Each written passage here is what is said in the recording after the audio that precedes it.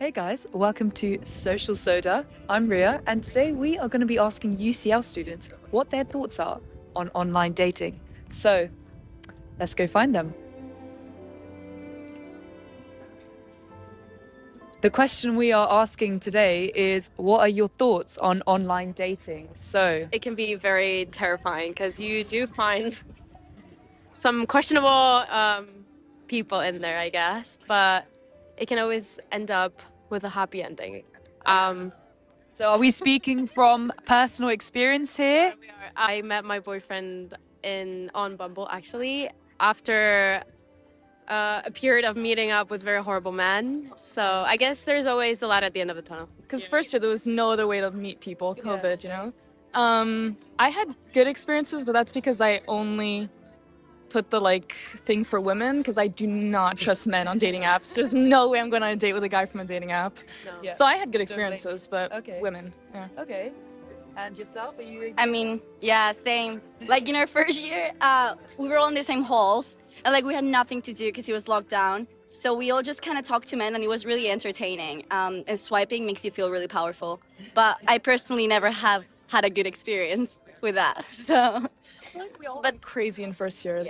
Went on so many dates from that. Yeah, but I have a terrible taste in men, so it might be that anyway. But yeah. Don't we all? Do you want to say that she and her boyfriend are together, but they tell everyone they met at the pub? Oh yeah. So there's that. So would you say you're embarrassed to have met on a dating site? I guess I was back when we first met. I don't really care now because a lot of people have met in dating apps. But yeah, to be fair, my parents think we met on the pub. Yeah, but it's parents. You're not actually going to tell them that you met a random stranger online. Yeah.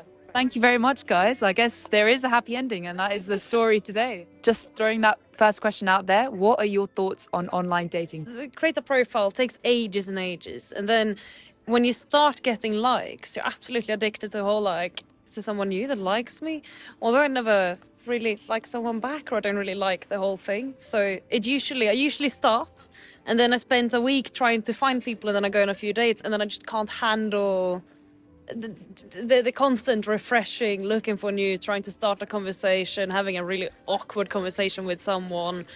So sort of used it more for validation. Maybe it was more of a game of oh, someone likes me, oh, someone likes me again. And even if I'd start talking to someone and then I'll be oh, there's another I don't need to focus on that person because I've got no meaningful interaction or connection with them. So I'm why do I need to focus on this person when I've literally exchanged four messages with them? I've got no commitment to them, so it's quite easy to move on to something else. But there is less respect, I feel than if it was in person, because like you said, if you send a few messages, it's oh, I might just leave them on read, whereas you'd never, if someone asked you in person, you would never just turn around and walk the other way, and it just streamlines the process, because from your bedroom whilst revising you might be matching with someone and then you'll go on a date with them, rather than having to not do the work, but you might not have much of a social life at that time, so it kind of skips the end. Especially if you have options like Ruben here, then it's an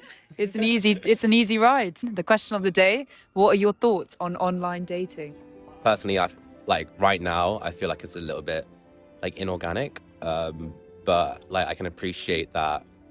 I don't know, if you get to a certain age, 24 something, and you're trying to look for something, and everyone in your immediate vicinity is not, doing it for you, then I can see how online dating would be quite useful and practical. Because when it boils down to it, it's quite superficial. It's just swiping based on being honest, appearance. So.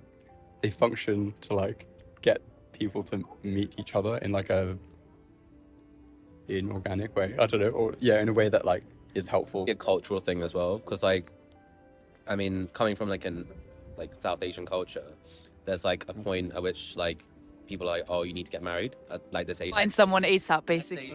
You're 25 and you haven't found someone, then it's okay, now I need to speed run people and be okay, find my wife. That's why I think Shadi.com and stuff is. Yeah, that's an interesting. But I think that's an interesting point, because I guess Tinder exists for a different set of users compared with Muslim. Well, no, it's the demographic or the user base for Tinder is very different to the user base for Shadi.com. Shadi.com. Use Shadi.com is the new message instead of Tinder. Online dating, quite the controversial topic on campus today. We've had a whole mixed bag of emotions, from some willing to try their hand at it, while others just not really up for it at all. But we hope you've enjoyed watching Social Soda, and we shall see you next time.